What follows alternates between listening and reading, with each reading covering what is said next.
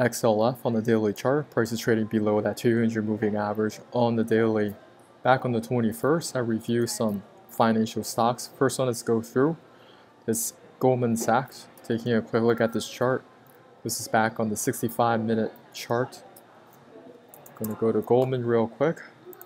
You can see we definitely had that follow through to the downside since that 21st. The other chart that we looked at was JP Morgan. This is on a daily chart. Back it was trading around 152.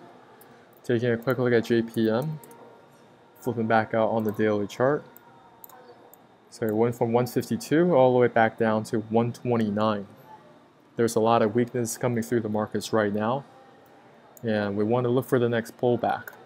For JPM, I'm looking for a retracement back to the upside.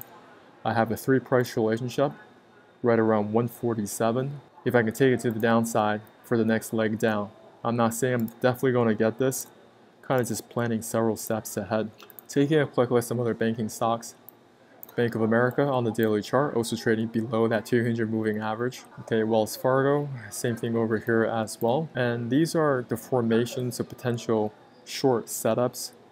Markets, when they enter into a bearish market, they first have to get weakness below that 200 moving average. And from there, a series of lower highs and lower lows to the downside. If you'd like to learn how to find high probability setups using Fibonacci analysis, check out my course in the descriptions below. If you haven't subscribed to our channel, subscribe now. Hit that notification button. Our first goal is 1,000 subs.